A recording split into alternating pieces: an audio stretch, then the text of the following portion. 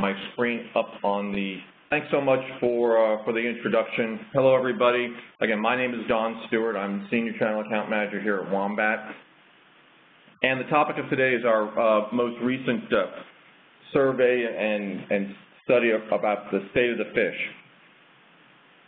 So why do we do the research? Regardless of the technical advances we make, we need to realize that there's a human element in cybersecurity and accept that we rely on our end users' ability to protect our organization through making good decisions. Your organization is secure only as strong as your weakest link. And our report shows that while awareness is increasing, it also shows risky behaviors still exist.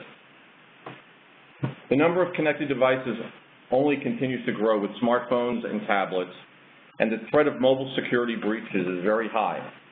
And while networks are secure, it only takes one bad decision or one tap by an end user who is working from home or remotely to compromise an entire organization. Fighting phishing attacks is no longer simply deleting a desperate message from a Nigerian print. Phishing's become a complex and dangerous threat, with attacks are becoming more and more specialized. And finally, phishing attacks cost organizations in many ways. Quantifying the damage of a successful attack is not black and white. An attack can cost your organization time, money, manpower, and in some cases, your reputation. And then with the rise of ransomware and the threat of business email compromise, the potential cost of a successful attack is as high as it's ever been. So for the last 3 or 4 years, Wombat and Threat Sim have been conducting our State of the Phish report. This year, we researched simulated phishing attacks sent out between October 2015 and September 2016. Now, while the study isn't a scientific study, it does offer important insights into what proactive organizations are doing to better prepare their end users to identify and avoid phishing attacks. New this year is we've included over 2,000 employees in the U.S. and in the U.K. to gain some insight into the average end user's knowledge of phishing and ransomware. So what are some of the key findings? Organizations are respecting the risk. Although with the increase in organizations measuring risk, there is still an increase in those taking an approach to educate their end users. Simulated attacks combined with education and training is working. But while the click rates are improving, that doesn't mean that the job is over. Continuous education and training is the key to driving continued success. The quantity of phishing attacks seems to be slowing. Only 51% of the organizations reported being attacked by a phish this year, down from 60% in our 2015 survey.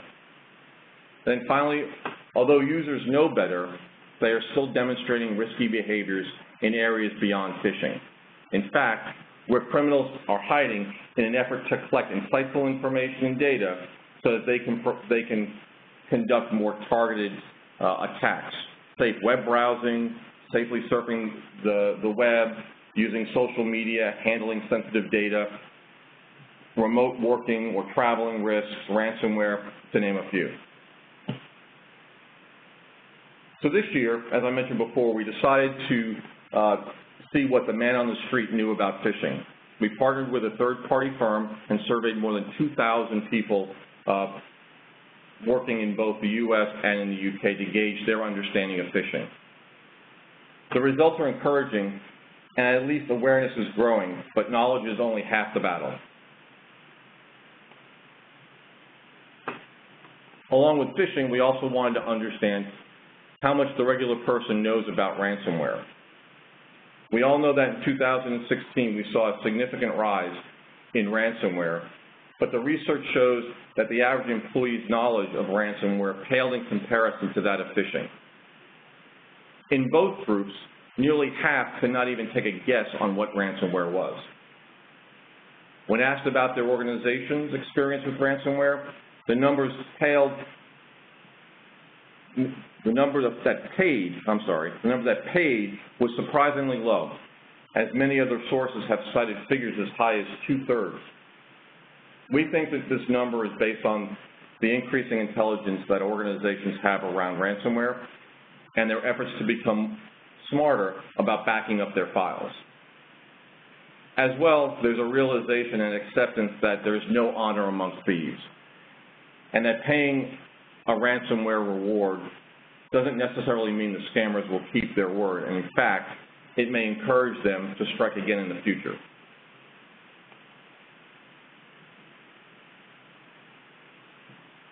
Well, back to the topic of phishing. Our survey of InfoSec professionals showed that similar results to that conducted in 2016 Anti-Phishing Working Group's Phishing Trends Report that showed phishing is not necessarily growing in frequency, but is evolving from shotgun approaching to more personalized targeted attacks. And even with a 10% decrease in the quantity, there is still 76% of the organizations that report being a victim of a phishing attack in 2016.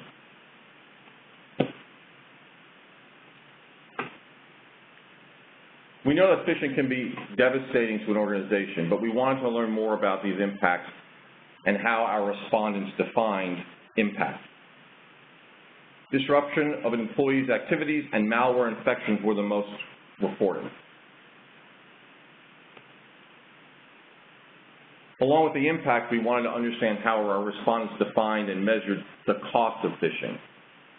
Loss of information was most cited, with the second being employee productivity. And again, we see that one of the top respondents is related and associated to the organization's employees. We've seen our own customers include the cost of phishing around the remediation efforts of infected PCs. After the presentation, maybe we could take a moment or two to understand if the audience has any other ways that they're measuring the cost of phishing and how you're justifying spending on preventing it. On a side note, there are a number of related studies out there that help define what the cost of phishing is. And Ponyman Research has done a number of studies showing this cost could hit nearly $4 million.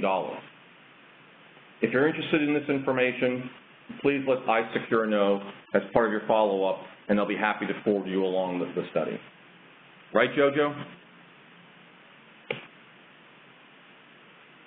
So let's take a look at end-user susceptibility to attacks. So if you think about it, you probably have many unsuspecting end users out there navigating dangerous phishing emails each and every day without understanding what risks surround them or even what to look for. Just like in the movie Finding Nemo, by the end of the movie, Marlin the clownfish finally understands the threats around him and knows how to identify them and avoid attack. If done right, your end users can have the same level of experience, but in a much safer environment with a lot less trauma and a lot less risk, through the use of simulated attacks, training, and reinforcement techniques to support the right behavior. Because in the real world of cybersecurity and phishing, trial and error could lead to significant losses and unrepairable damage to an organization's reputation.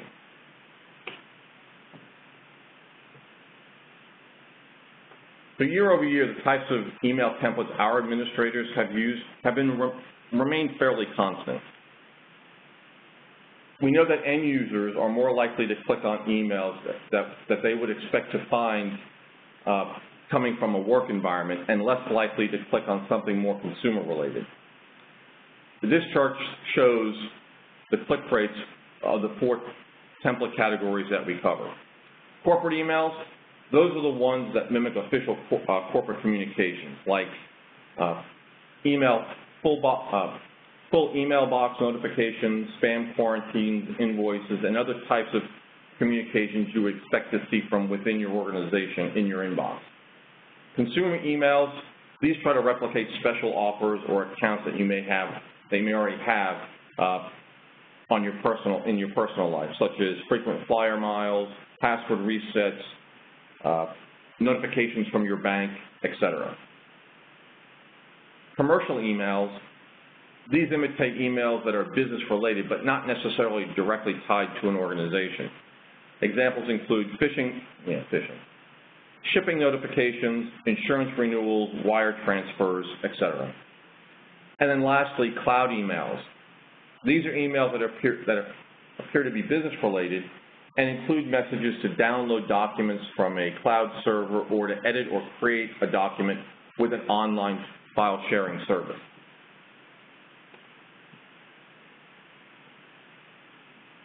The most popular attack template categories we just went through, here are some of the most popular attack templates. They include password updates, corporate e-fax, shipping notifications, email password change, and email quota alerts. And you'll notice that 4 out of the 5 are more corporate related. The most successful attack template that we saw was called Message from the Administrator, with a click rate of over 30%. People appear to be much more comfortable with emails that look like they're coming from inside the organization, and they fall for these quite often.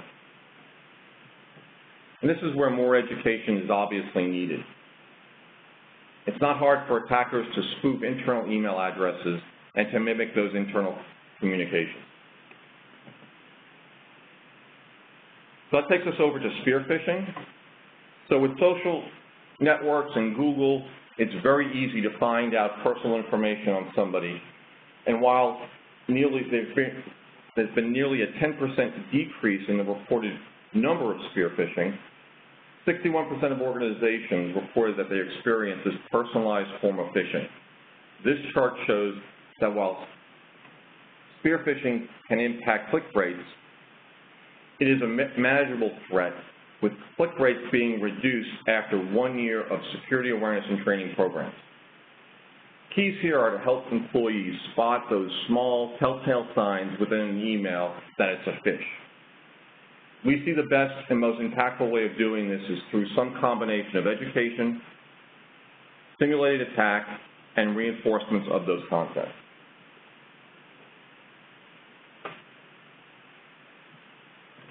Our independent end-user survey also asked how respondents blurred the lines between work and home. The survey showed that there are cultural differences between the U.S. and UK employees, but most importantly, it shows a large risk that organizations face with data connectivity and how we interact with work and personal devices. This shows that even with the most sophisticated email filtering and infrastructure in place, if your employees are checking their Gmail or Yahoo accounts on a work PC or have downloaded a suspicious app on their smartphone, your organization is exposed and vulnerable. Again, the knowledge and good security behavior of your employees is going to be critical.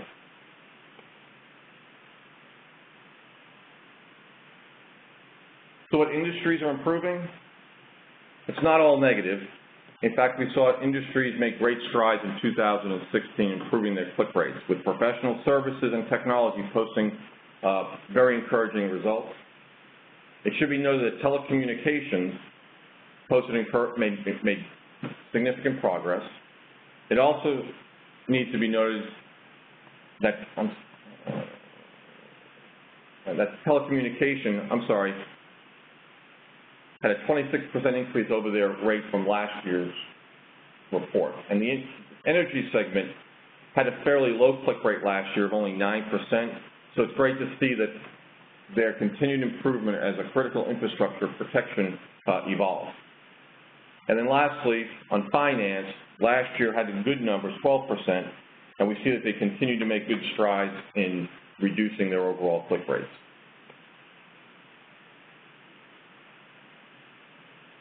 With the growing understanding and acceptance that a filter or work email is useless if an end user clicks, our report also asks what technology organizations were using to reduce the risk of phishing, and found that technologies are changing with the employee element in mind.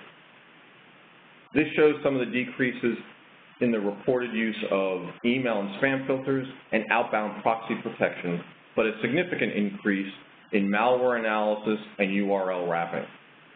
I don't know about you, but I was particularly surprised in the decrease in outbound proxy protection.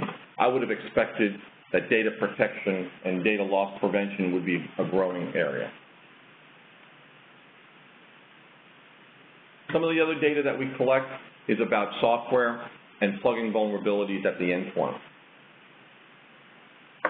In our system, every time somebody interacts with a moment, this is the type of information that we collect at the endpoint.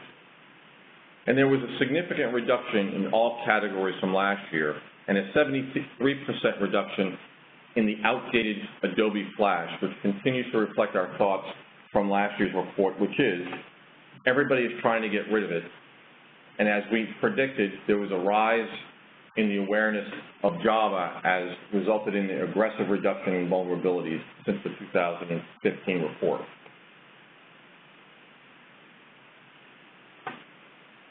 At the end of the day, measurement is key to truly understanding the success of any program. Setting goals and baselines from the beginning to measure against is an absolute must in programs, and we're glad to see the increase in those who are measuring their organization's susceptibility to phishing and continuing to train their end users on how to identify and avoid phishing attacks.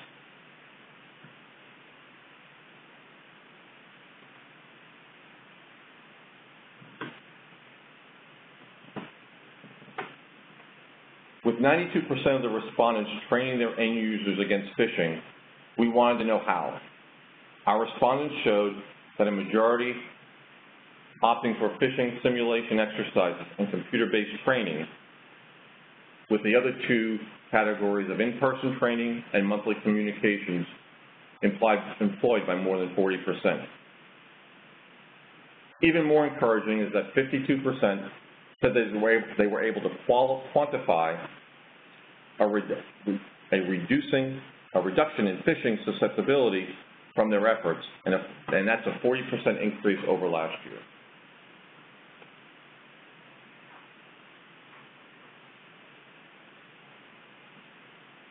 And once again, we asked our respondents if they assessed the risk of each end user poses to their organization, with 72% saying yes, a dramatic increase over the 64%,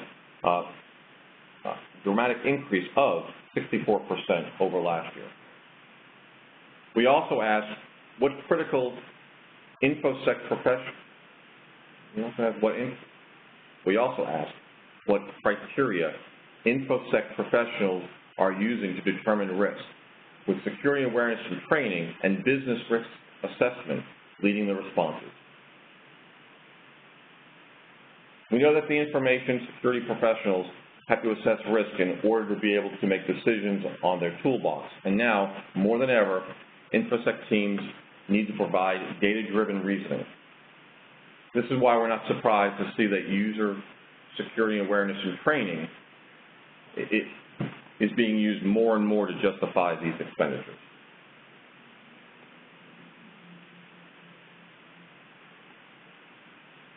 So, what are we seeing with respect to the reduction of phishing attacks? Let me spend a minute or two talking a little bit about what Wombat's approach is to the phishing attacks and why our customers are seeing such a dramatic decrease. Our solution is based on learning science principles, which is the science around how adults learn. These principles are incorporated in every aspect of our solution and are focused on helping the employee not only gain the knowledge regarding what is risky situations, but more importantly, how they should behave and how they should act when confronted with a risky situation. To drive this behavior change, we've deployed a unique and proven methodology to help the average employee understand, recognize, and react properly to various security situations. It really starts off with knowledge assessment. So what we want to do is we want to understand what does the employee know innately, and how do they react to a mock attack. Based upon those interactions, we're able to identify where there are knowledge gaps and can help identify which training the employee needs and which training they don't because they have a firm command over the topic. So in the education phase, it really starts off at a point of failure education moment through what we call teachable moments. These are intervention messaging that takes place at the point of failure. So if an employee is part of a simulated attack campaign, they click on the link or open the document, they're presented with this teachable moment. That's the point in time where the employees expect one reaction. Maybe it's going to a website, maybe it's to see a document that is supposed to open, and they're delivered with this web page that comes up, and their palms get a little sweaty.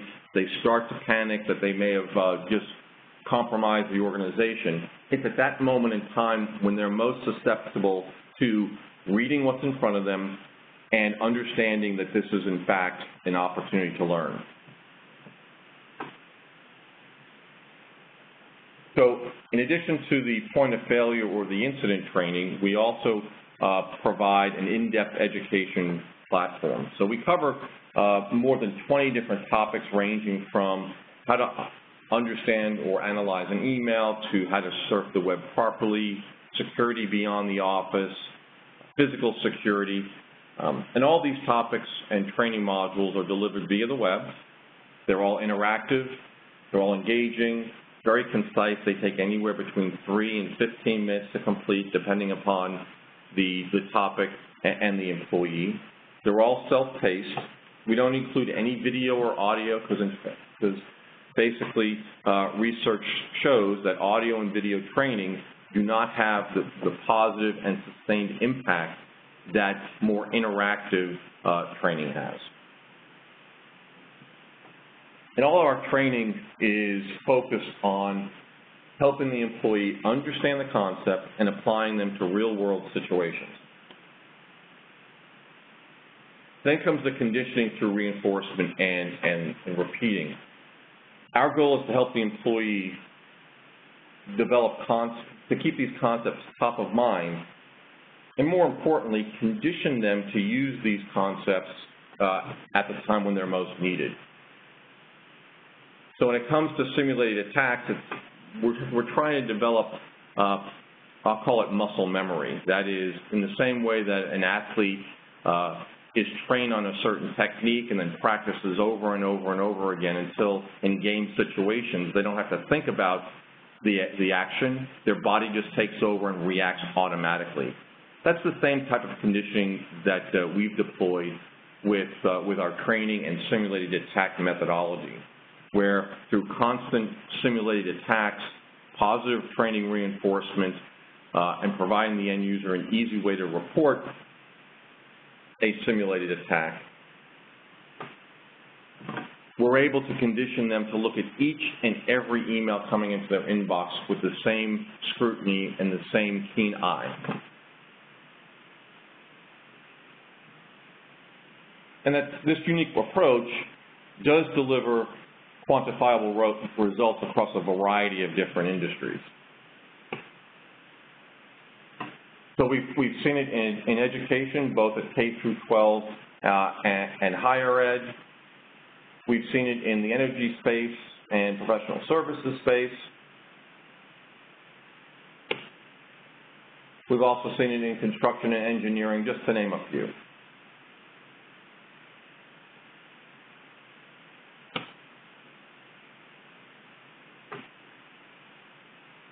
And these are just a few stats that come from a variety of different research groups that if you're interested in getting some more information on these claims, happy to provide that to you through iSecure.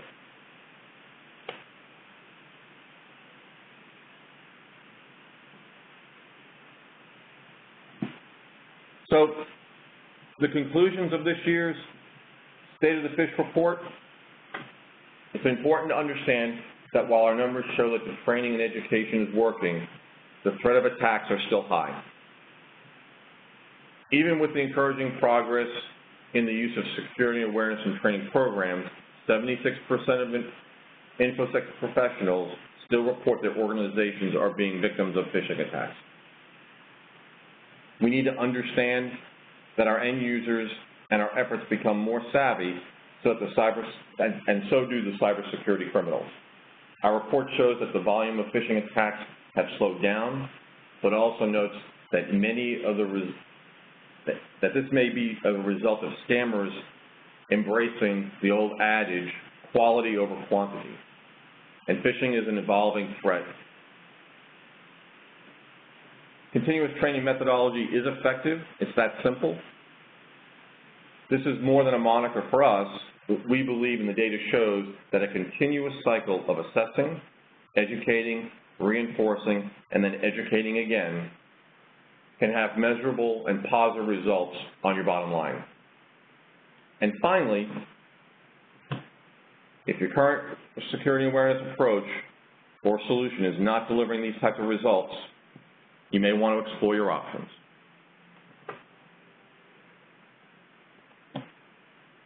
So with that said, that is the overview of the State of the Phish report.